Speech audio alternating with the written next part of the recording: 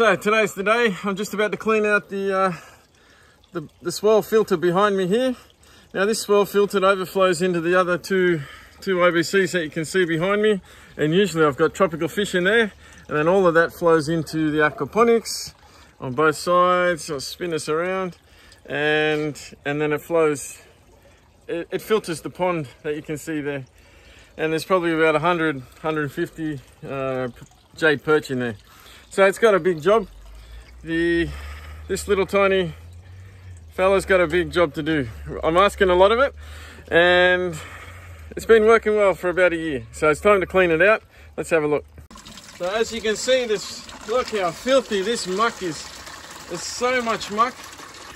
I'm just emptying it out. I'll just clean it out, and then it'll be fantastic. I'll just tip it on the ground.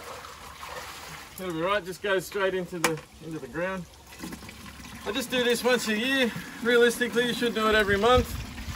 I haven't got around to it. So in the future, I'll do it every month. Pure fish poo. There's about a year's worth of pure fish poo here. And as you can see in the bucket, it's pretty potent. I'll just put that straight on the veggies. I really got to clean this out more often. It's just a little bit of maintenance that you just have to do.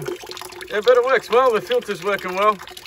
But what tends to happen is that this IBC here becomes also a sediment tank, and this one too is a sediment tank, overflows into the aquaponics. But I don't want them to be a sediment tank. I need fish in there, so by doing this, I'm going to clean out the sediment as well in the bottom of these two tanks, and that'll get me out of trouble, and I can put some fingerlings in there.